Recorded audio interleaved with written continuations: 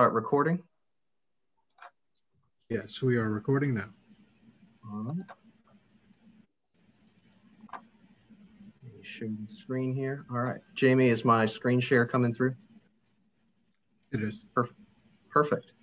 Good afternoon, everybody, and thank you all for joining us. It's 12 o'clock, and we are on a tight timeline today, so we're eager to get started, and just want to thank you all for joining us. My name is Daniel Prohaska. I'm the president and CEO of Lions Vision Services. We're a statewide nonprofit that provides vision-related health services to low-income families in all 46 counties in South Carolina. We're really excited for you to join us in the first of what we intend to be a series of quarterly events, virtual events, that will allow us to dive deeper into our mission and our work.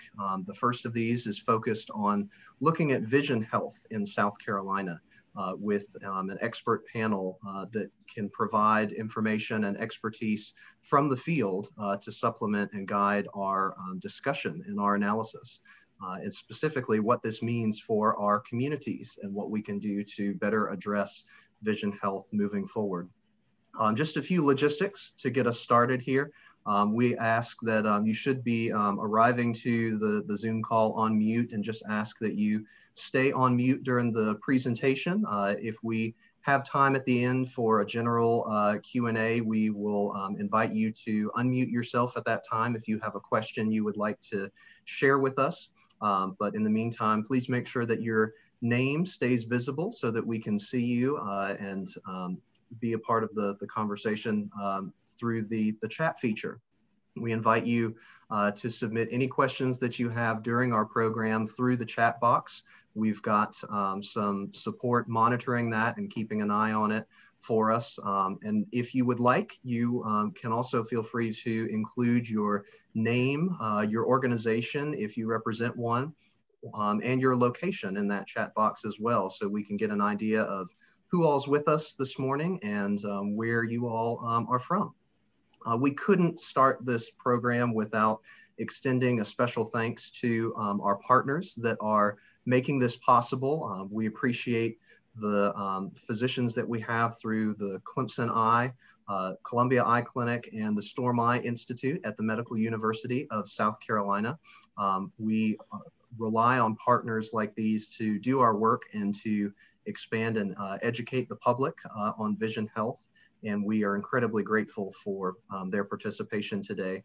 We also would like to thank the Francis P. Bunnell Foundation for providing the technical support that is allowing us to provide this event to you today. Thank you to the Bunnell Foundation for helping us and for encouraging these types of virtual collaborations while we continue to be mindful of the coronavirus pandemic and what we all are facing there. So with that, I want to jump right into our program.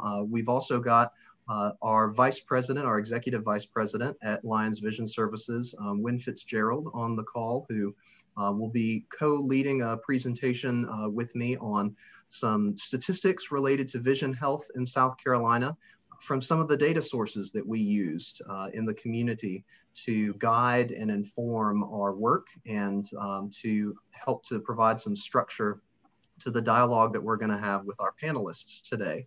So we'll start with that overview, but we're going to move through that presentation rather quickly so that we really get to spend the lion's share, if you will, of the program today, talking with and engaging with our expert panel. These are individuals that, as you get to meet them, will bring just an incredible depth and breadth of personal knowledge and firsthand experience to bring this data to life and to help us understand its relevance in our communities. So we're very excited about that, and we intend to wrap up that conversation with enough time for a few general questions and answers towards the end of our program.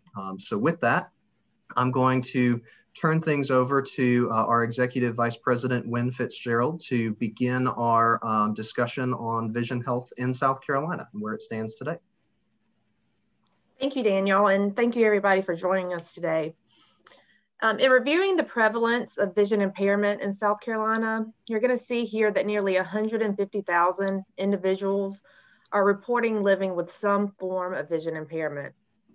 Severe vision impairment is going to be higher for those that are reporting poor health and less than a high school education. And also 1/2 of seniors 65 and older with severe vision impairment have reported a fall within the past year. If you break down the rates of vision difficulty by demographic in South Carolina, you will see that women rate higher compared to men, and ages 35 to 64 rate higher than other age categories. It will be interesting to come back to this during the panel discussion, if time permits, to discuss the rationale to support these findings. Moving forward, without effective intervention, by 2050, the CDC projects that diabetic retinopathy will increase 72%, cataracts will increase 87%, glaucoma and age-related macular degeneration will increase by 100%, and vision impairment and blindness will increase by 150%. The work that we do here at LVS, as well as similar organizations like the Association for the Blind and Visually Impaired, is key to implementing intervention and preventative services to help provide a solution to these issues. Thank you for that, Wynn. And we do want to also take this opportunity to demonstrate for you the reason that we feel vision health is so integral to really talking about the quality and sustainability of our communities. There is a connection between vision health and other health conditions, not necessarily a causation, as we'll be able to dive into with our panel, but those with severe vision impairment, the CDC reports, are more likely to have diabetes, arthritis, and mobility issues, specifically if they live in South Carolina. This data is for our state in particular, which means that the individuals that we are serving and addressing through vision health are going to have other health factors that should be taken into consideration to really create a holistic picture of how we can use vision health to put people on the path to full recovery to their community. We know that vision loss is also related to depression and isolation. That's a particular heightened concern for us right now with the coronavirus pandemic, where we all are a bit more socially isolated than we have been. We also know that vision loss is related to stroke, hearing loss, chronic kidney disease, balance problems, falls and fall-related injuries, and risk of early death. In this way, it is a barometer for the likelihood that an individual will have other health issues. You can see here from research from the Robert Wood Johnson Foundation that dives into county-specific data across the state. The dark areas here really closely mirror some of the dark counties that Wynn mentioned earlier as having a high prevalence of vision loss or blindness. So again, we see the parallels here between vision and the general quality of life and the general health and sustainability of the communities that we're addressing across the state. It's important for us to keep this geographic perspective in our work, particularly as a nonprofit, to make sure that we are targeting our resources where there's both the greatest need and the greatest opportunity for impact. While you're more likely to be familiar with issues of chronic diseases like diabetes, cancer, and heart disease, eye disorders actually rank 5th in highest medical cost, yet get little attention. By finding solutions and preventative measures to combat vision impairment, we can reduce the economic burden in South Carolina by $2 to $3 million and allocate funding to other sectors. While the government entities and insurance shoulder some of the portion of these costs, the patient is footing the majority of the bill for vision-related services. For a client of LVS whose annual average income is $14,500 with a family size of 3, vision health is not attainable for them sometimes. And resources from nonprofits like LVS are often their only means of obtaining these much needed services. Thank you for that overview, Wynn. And just to clarify, it's a 2 to 3 billion with a B, not million with an M, economic impact that we are looking at here with Vision Health in South Carolina. So really profound economic burden that we can help to better address in our state through effective interventions. So with that, that provides a little bit of local context for us as we get ready to get into our panel discussion.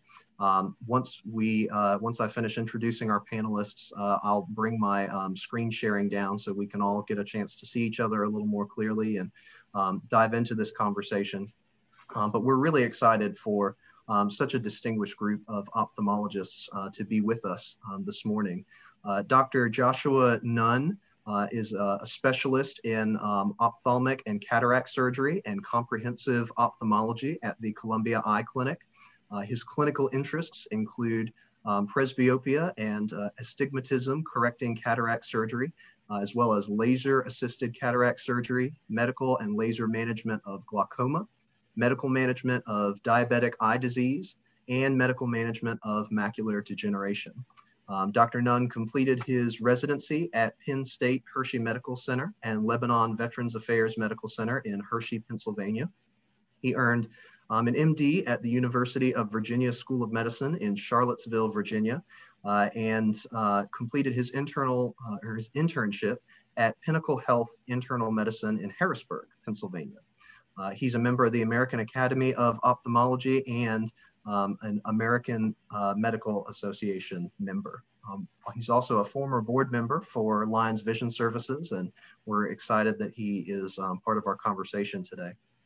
Dr. Joseph Parisi is an individual who was born in Akron, Ohio, and raised in Ontario, Canada.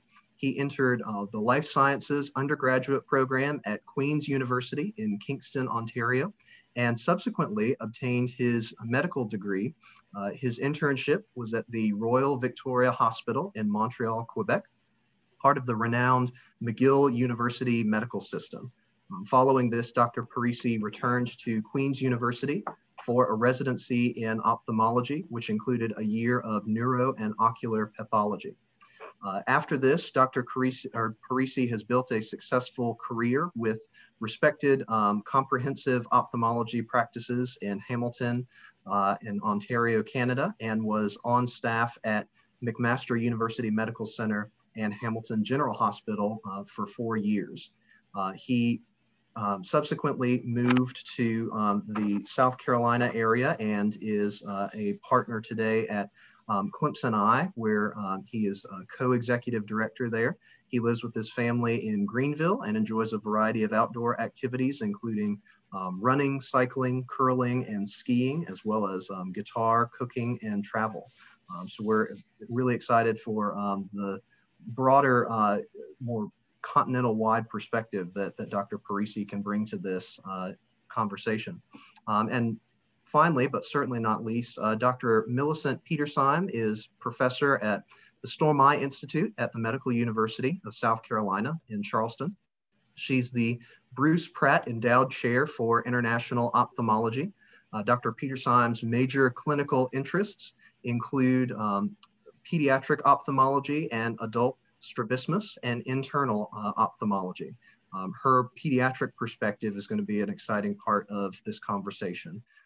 She, prior to joining MUSC in 1999, she was assistant professor of ophthalmology at the Hershey Medical Center in Hershey, Pennsylvania, and was in private practice at Park Ophthalmology in the Research Triangle Park of North Carolina. She has given numerous lectures and presentations nationally and published numerous peer-reviewed journals and made contributions to several textbooks. In addition to a number of professional memberships, she's actively involved in community outreach efforts to further increase awareness and support for proper vision screenings for all children, and has some exciting international experience with those partnerships that we look forward to tapping into through our conversation. So thank you tremendously to our panel for being here today. I'm going to bring this screen down so that we can all see each other here, and invite our panelists to unmute their microphones so that we can dive into some conversations about the data that we've heard, the impact that this has on our communities, and what we might be able to do moving forward. So I've got a few questions to guide our conversation. I'll present those questions and then sort of tap one of our panelists for a lead response, and invite just a group conversation amongst our panelists to carry the conversation forward. So with that, let's start with the map that we saw of vision impairment distributed across our state on a county by county basis. That map really seems to mirror what has been referred to in the past as the corridor of shame, or some of the more rural, historically underserved communities along the I-95 corridor. How does that distribution affect our response to addressing vision health needs in the state? Dr. Nunn, would you like to start us with this discussion? Sure. So unfortunately, I think it makes a whole lot of sense that the areas of poor vision health are in the same areas of poor general health and difficulty getting access to physicians, both because those folks have decreased screening, as well as poor overall health definitely contributes to poor eye health. I think a big challenge for us is going to be either getting patients to areas where they can be seen more easily, sort of a take the mountain to Muhammad method, or getting more screening resources out to them. That will probably be the easiest thing to do. Excellent. That's a very good point. Dr. Peterseim or Dr. Parisi, would you like to weigh in on that conversation? Go ahead. Sure, I'll jump in then. I feel a little outnumbered by all the Penn State people, but I'll try to make do. You know, Dr. Nunn is absolutely correct. You know, we see the prevalence and distribution of these health conditions reflected with eye conditions as well along socioeconomic lines all the time. And as those maps were pointing out, you know, identifying the health factors that are important so that we can improve general health. Behaviors like smoking, alcohol use, drug use, you know, access to quality care, socioeconomic factors such as education, number of employment, social services, clean, safe living environments, all these things that impact so much of the general health and well-being are going to lead to the same sorts of things that tie into vision care issues. And I think, you know, not just in South Carolina, but everywhere, general medical care has been a reactive rather than a proactive problem. And screenings are huge, very important. Getting access to care, as Dr. Nunn said, is super important. But allowing these people who don't have the maybe the wherewithal to be able to afford care on their own, some assistance so that they can do that. And of course, I'm coming from a system north of the border where that wasn't a problem, and it's become very much a concern here with people who are underinsured or uninsured not being able to access those early types of care that we need. And I would just, yeah, I would just add, I mean, from my viewpoint, the children are really important, and the key that children need good vision to learn. They need to learn to get a job. They need a job to get out of poverty, and that's definitely a cycle. And people need good vision to take good care of themselves, and to get to the doctor, and to the access is really a key need to be met in these areas for sure. Absolutely. Dr. Peterseim, you've had some experience in the field in some international context, working with organizations specifically focused on these screenings and early interventions. Have you seen any effective solutions that have helped to get this kind of early intervention out more effectively? Or I guess a broader question is just in your general experience, what might some of those best practices be for getting these early intervention services to the people that need them most? Well, the best practices for children are to, at minimum, make sure every child has a good vision screening by age 4.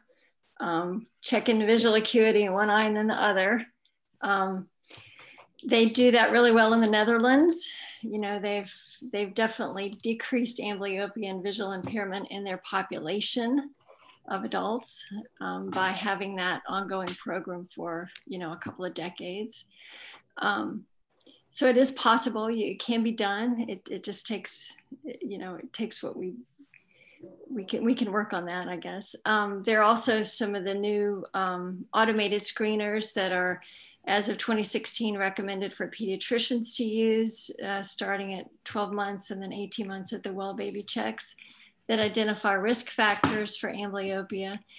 Amblyopia being decreased vision in one eye or both eye that is caused by one eye having an advantage over the other, or the brain just not getting a clear image of what's going on in the world.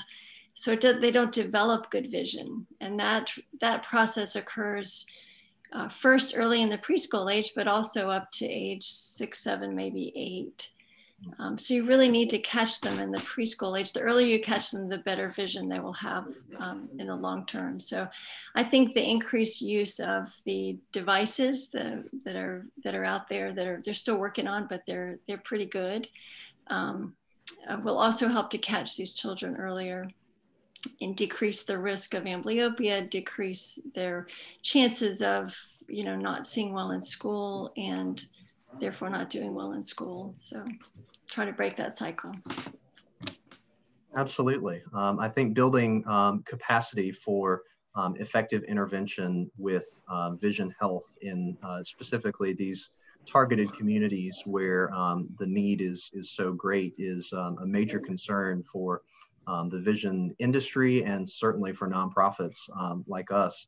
One of our challenges is often public education, public awareness of making people cognizant of the importance and the priority that vision health should have for their life and just in their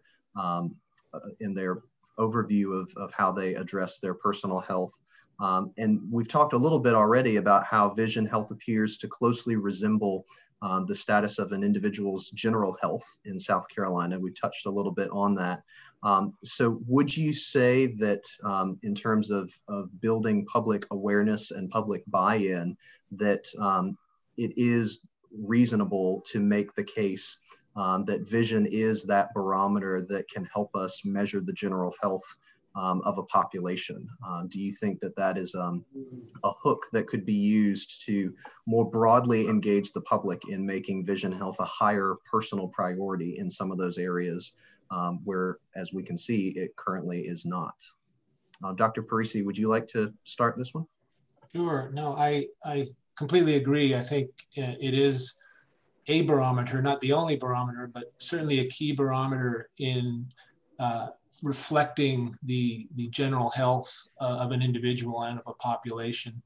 And, you know, when we looked at studies of value-based medicine, and it's very common that people rank their vision not only as their most cherished sense, but also on par or exceeding how they value other medical conditions, even heart disease or, you know, hip replacement surgeries and other things that we would think rank very highly. People rank their vision extremely high. And I think we need to be cognizant of that and realize that people should have access to eye vision exams early, as Dr. Peterseim was mentioning, because that's where it starts. And if you lose the battle in childhood and somebody doesn't have the resources to be able to learn in school because of a vision problem, and then they don't complete school, and then they're not employable, and then the whole cycle spirals out of sphere. And then in the other populations, we have people with medical conditions. The big one, of course, is diabetes, which is so common, especially in the South and in South Carolina and other southern states, and is a huge contributor to vision-threatening eye disease, and is preventable and is treatable, as well as cataracts and glaucoma, which are, of course, the two most common sight-threatening conditions in the world, eminently treatable and preventable, and if not, lead to socioeconomic disaster in those people that have those conditions, because they can't work, they can't function, they can't drive, they can't meaningfully interact with people around them when the conditions get very severe. So absolutely a barometer for those conditions. Absolutely. Dr. Nunn, did you have anything that you wanted to contribute to that?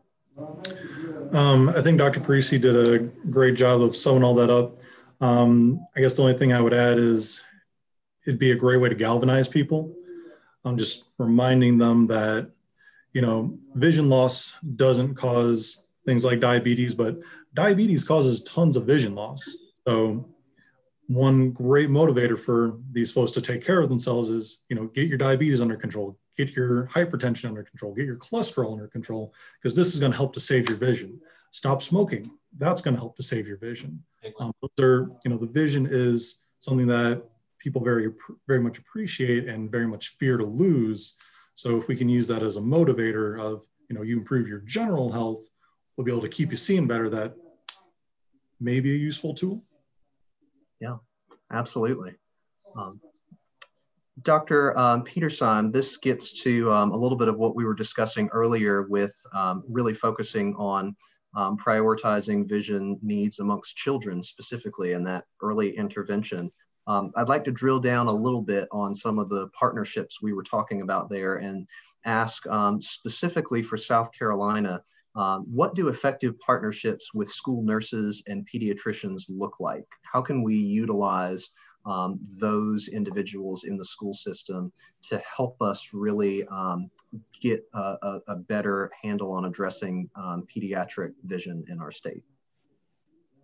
Well, there's so many opportunities. I know there are there's several Lions clubs that I know of in the state who do a great job doing some vision screening, helping out the school nurses with screening. Again, some of them just check vision, some of them use the photo screener devices. Those are great partnerships. Our school nurses are already kind of stretched thin anyway, so it helps out, and I think it probably is a better program, to be honest. Many reports have said that less than half of the children that are actually referred from a vision screening. I like to say the kids are referred from a vision screening rather than that they failed a vision screening, because that sounds bad. But if they get referred for special attention, that's good. But about half of those children don't ever get the care, don't ever see the eye doctor. And I don't know that that's, you know, specifically for the state, but that's certainly a risk. And we do see that. So that trying to make that connection with the parent, to let them, you know, not just maybe send the piece of paper home with the child, but to follow up, to try to educate the parent about why that's important, and then get them the care that they need, which is often a challenge for these families to take off work. They're depending on that income. They have to drive. They may not have a car. Helping some of those families maybe, and helping the school nurses track that down and make sure those kids get the care they need. I know of a program in Naples, Florida, where the Lions Club has worked to ensure that pediatricians have access to photo screeners and help, again, follow up with some of the care that the kids need.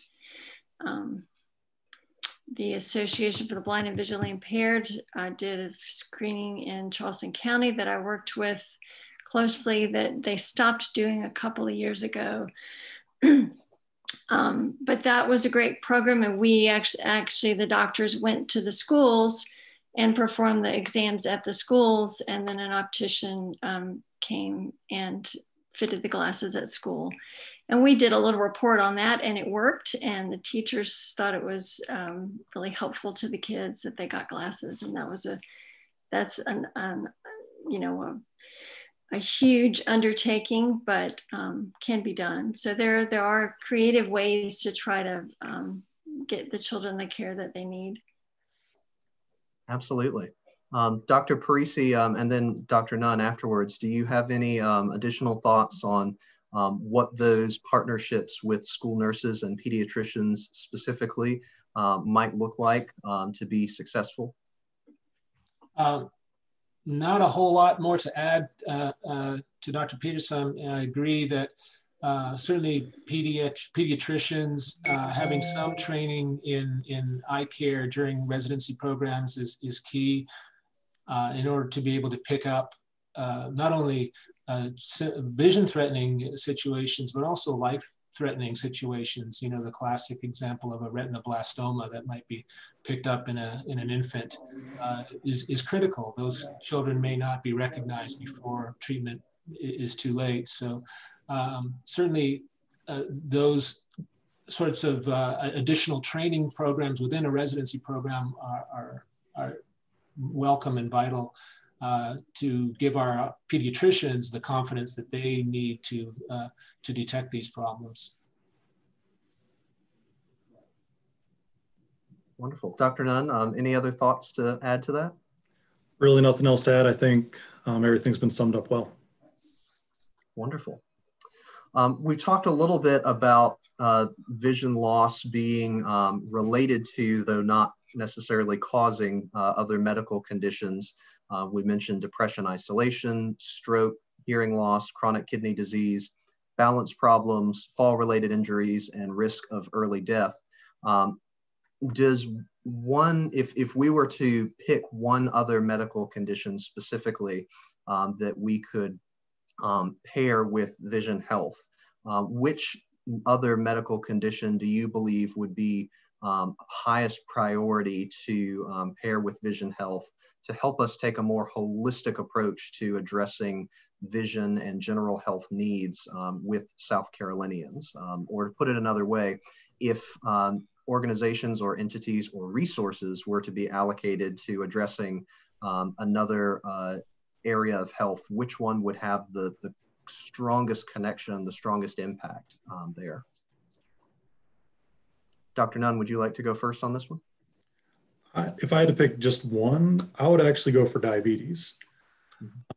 Diabetes has huge ramifications to the overall health, including vision. It's one of the leading causes of vision loss in South Carolina, as well as the country as a whole.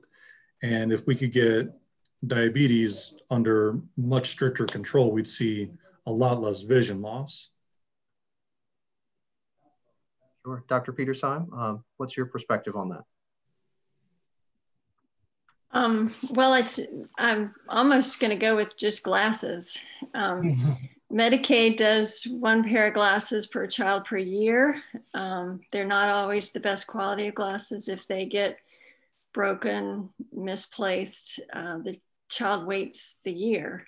Unless a family can afford it, and sometimes they do, but it's a huge expense for them. So to get better glasses, some plastic, comfortable plastic colored frames, and once it lasts, and then have it be replaceable.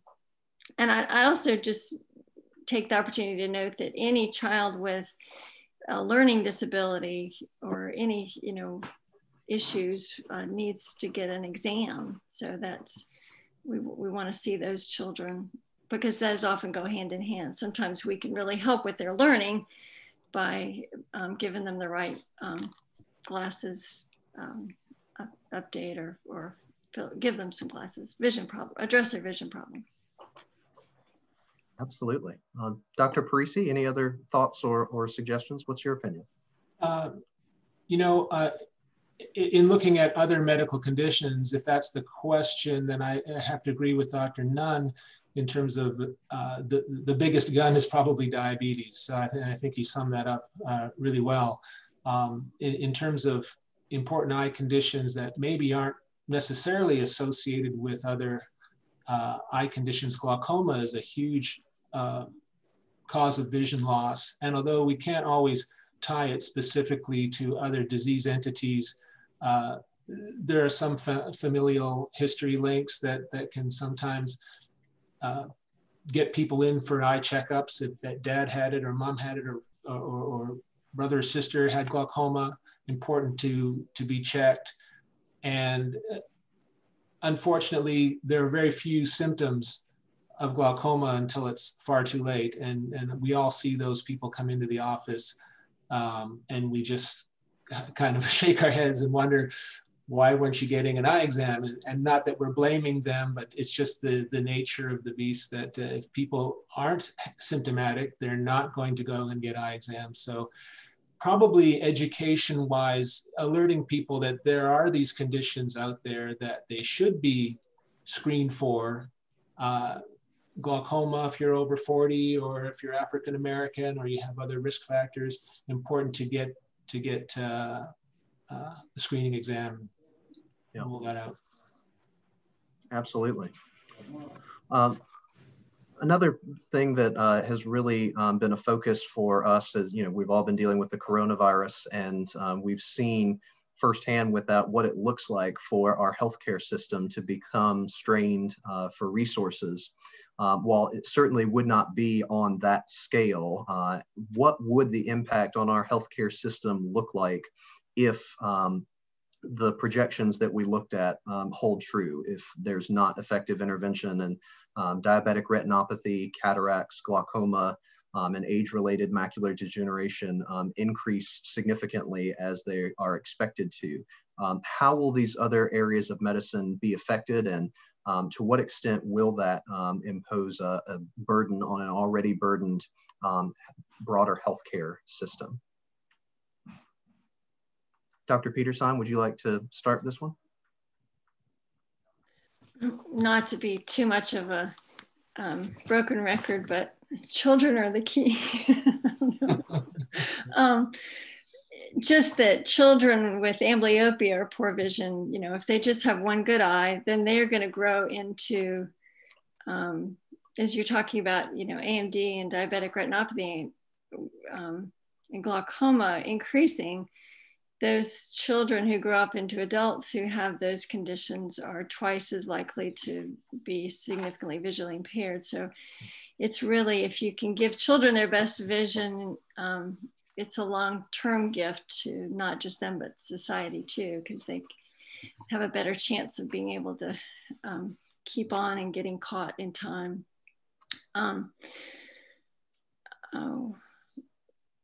So that's, I think that was just one point I wanted to make. You mentioned COVID and our strained medical resources. I think we have at MUSC started a telemedicine program where we have cameras. We've got 6 cameras out in primary care clinics, and they take fundus photos of diabetic patients screening for diabetic retinopathy. And I think that's a great model for outreach, extending outreach into some of the rural communities and being efficient. Then the patients don't have to drive downtown to see or go to the retina doctor unless they're at risk for significant problems from diabetic retinopathy.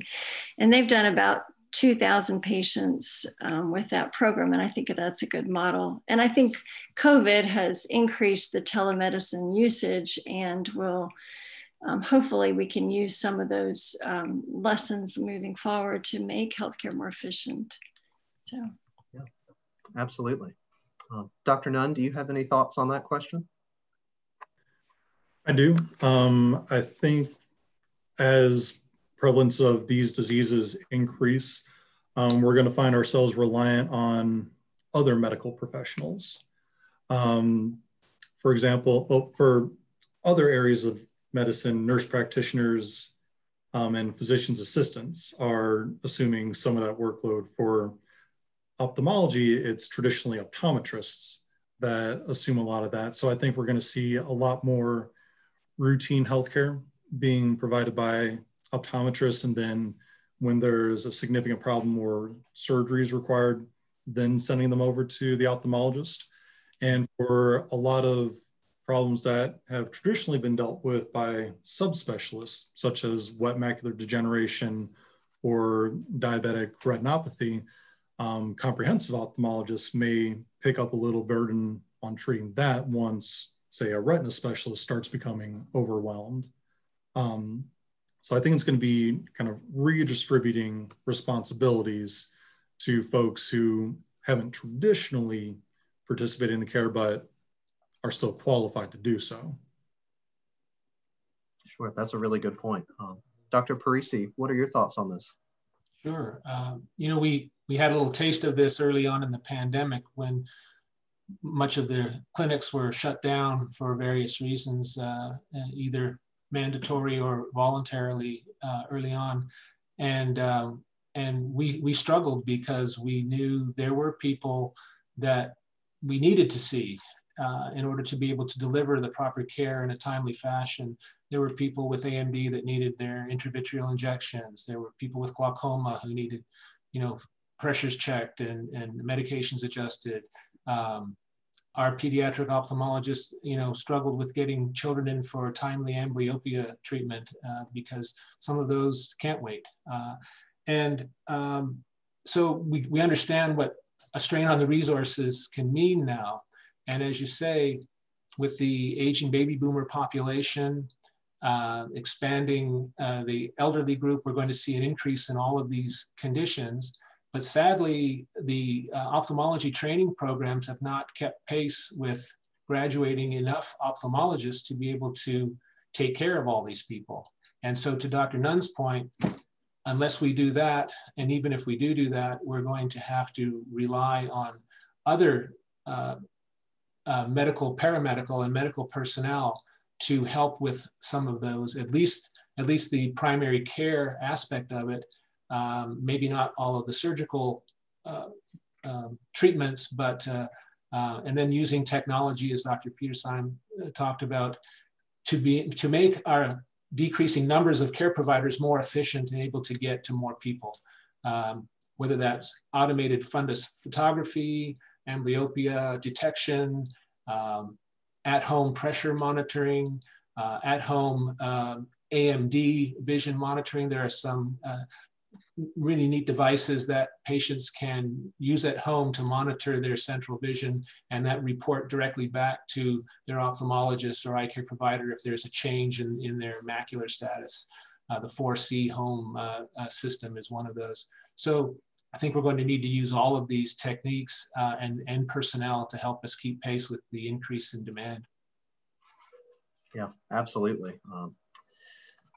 I want to transition now to some of the questions that were submitted by the audience that's registered, and many of who are with us today. There's some really good questions here, and one that particularly caught my eye, I think is a great segue from this, the conversation about the increasing burdens that we're seeing on vision health and on the healthcare system in general.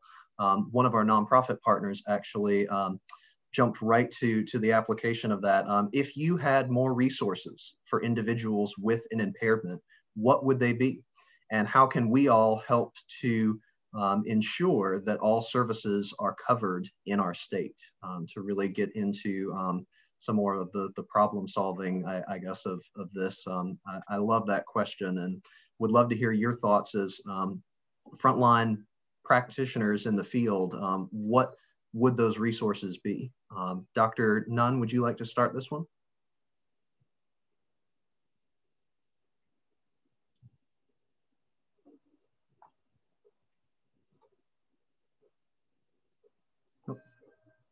Dr. Nunn, would you like to start our answers here? Yep. I apologize, my connection skipped out for a minute. I honestly missed the end of the question. Sure, yeah. So if you had more resources for individuals with an impairment, what would they be? And how can we all help more to ensure that all services are covered in our state? I think the biggest thing that I would want for is increased screening, finding those folks with an impairment earlier on, because every medical problem is easier to address the earlier you find it. The more advanced something gets, the less and less we can help. Glaucoma is something that we've talked about a number of times. Unfortunately, so often by the time folks realize they have symptoms and get to us, the horse is already out of the barn. It's too late to save anything. But if we can find these folks early on, we can treat them, we can save all that vision. Same thing with macular degeneration. Same thing with cataracts. You catch those early, piece of cake to take care of. If you get a really advanced cataract that is, patient's basically blind, you can still take care of it, but it becomes much more difficult. So I'd really want to focus on the screening there. Sure. Dr. Peterseim, what are your thoughts on that? Well, I'm all for screening, absolutely. I guess I'd take the opportunity, since you're talking about people with visual impairment for the children in our state, the South Carolina School for the Deaf and Blind and their outreaches are just, wonderful resources. They partner with schools to send out technology experts and visually impaired teachers. They partner with BabyNet to send visually impaired teachers and evaluators to the home. We need more of that. They're great. We at Storm Eye, we've got a low vision, program, and there's not a lot of emphasis, I think, or support for low vision care, but that would be expanded and would be really beneficial to these people. And of course, the Lions Club and Association of Blind and Visually Impaired are wonderful resources and do great work in the state too. So these people just do a wonderful job, and we need to support them and expand their programs. Thank you. For the record, we did not ask Dr. Peterseim to plug our nonprofit partners, including LVS, but I personally agree with you on that. Dr. Parisi, what are your thoughts here? Sure. I agree with all that's been said. I'm all for screening. I think also on the insurance level, increasing expanding our basic Medicaid insurance and other insurances that can cover these basic screenings and early detection parameters that we've been talking about is critical. And increasing to piggyback on something I said earlier regarding training, we need to train more docs to fill the void that's going to be left as doctors retire and the population increases. And so to whatever extent lobbying for our state to increase Medicaid rolls and help with expanded coverage and getting more kids seen, that along with the nonprofits that are assisting in that vein, I think are all important. Wonderful. Those are all great things that we as nonprofits can continue championing, continue advocating for, and working towards more sustainable and comprehensive access to solutions there. Another question that we had from an audience member, we've touched a little bit on parts of this question, so I'll put it out there and just open it up for general comments if there are any other thoughts. But the question is, why do most children receive better and earlier dental care than vision care? Why are most children taken to an eye doctor after symptoms occur? I guess I'll start on that one. I don't know, and I don't know that that's true. I guess maybe it is true, and that's sad. We certainly rely on screening with children. They don't know what they're missing. They don't typically complain of problems, some children do get missed, and I guess increasing screening both for the pediatricians and with the community will help with that. I was thinking about, having said that, I think about a quarter of the patients that we see at Storm Eye in pediatric ophthalmology are referred from a vision screening. Usually the pediatrician, often the school, and our Head Start is good at picking up children's vision problems as well. So I don't, you know, we are getting some of them, so I want to applaud those efforts that are already out there. Hopefully it's changing, and we're catching children earlier with the preschool, at the preschool age, again, particularly with the acceptance of the photo screening type devices that are out there. We can catch them sooner. So thank you. Sure. Dr. Parisi, do you have any additional thoughts on that? No, I think Dr. Peterseim summed that up very well. Yeah, I think kids get missed because we often still have one good eye and they don't complain. So, yeah. Sure. Dr. Nunn, any other thoughts? I don't know what the recommendations are for pediatric dentists. I have a little guy at home. My wife came home one day and said, okay, we got to get him to go see the pediatric dentist. I said, why? And she said, because the pediatrician said so. And I said, okay. But you know, the pediatrician never suggested that he get any sort of ophthalmology care, given, you know, I'm paying attention to him at home and he's getting the screening test that the pediatrician is doing. So maybe just general practice. Only send folks to an ophthalmologist if they have a problem, send them to the dentist, even if they don't. Yeah, that's an interesting point. To some of the earlier conversation, I wonder if more work with pediatricians to promote that focus on pediatric ophthalmology might factor in, or might be an effective solution there. No. Mm-hmm. There were a couple of questions sent in about specific medical conditions and specific medical situations. I won't get into all of those here, but there was one about something that we see at Lions Vision Services a bit. And so I will pose this to the group and let anybody chime in here. Can CMV retinitis be cured? And if it's in remission, how often does a patient need to be tested?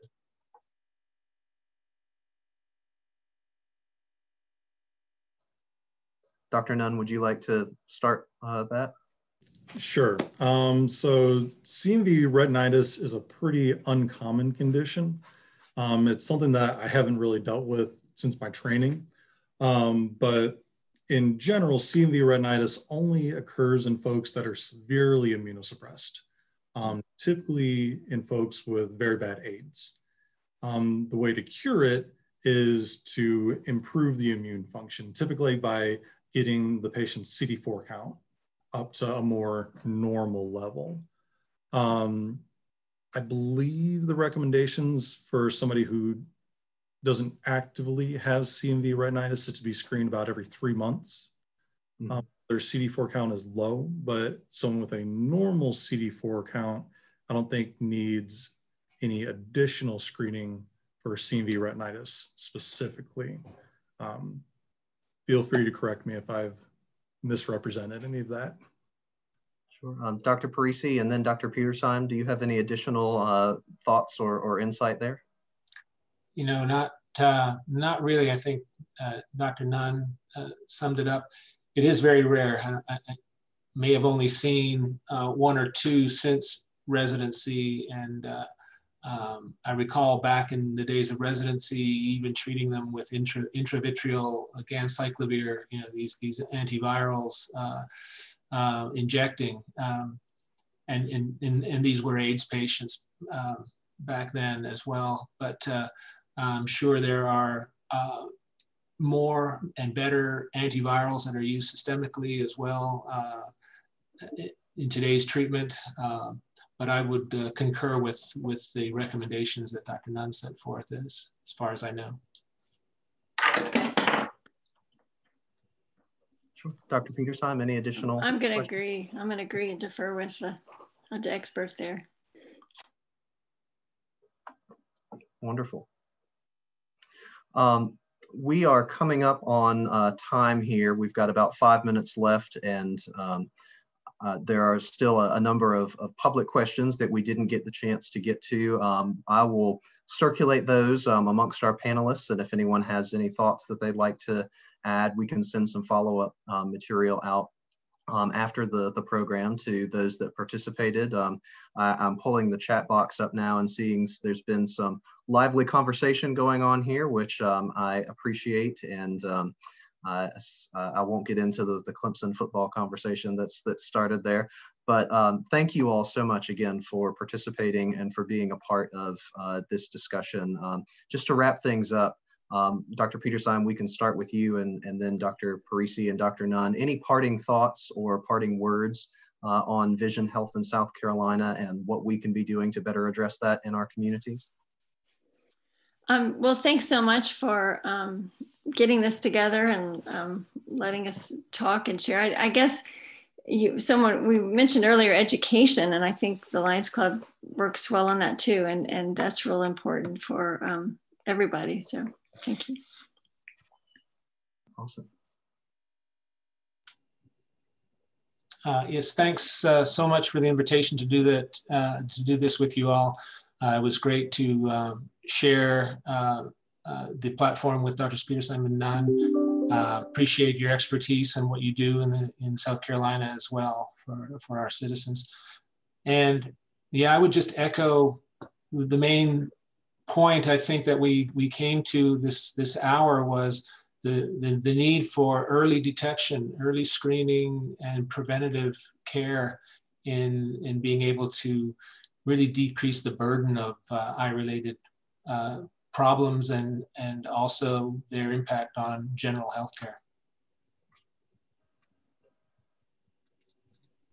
Yep. Thank you again for having us. It's been a good time. I think the main takeaway is prevention. Education and prevention are the key. Absolutely. Well, thank you all again, Dr. Peterseim, Dr. Parisi, Dr. Nunn, and all of our partners at the Storm Eye Institute, at Clemson Eye, and at the Columbia Eye Clinic. Thank you for lending your expertise and your time to us today. Thank you again to the Francis P. Bunnell Foundation for providing technical support to make this presentation possible, and to all of our nonprofit and service partners that are on the call or might be listening to this later. Thank you for working in the trenches with us to make vision health a priority for South Carolina, and for partnering with us in that work of empowering those who are blind and visually impaired to live safe, meaningful, and fulfilling lives. So with that, we will close out the conversation today, and thank you all again for your time. Stay safe and well. Thank you very much. You as well. Thanks a lot.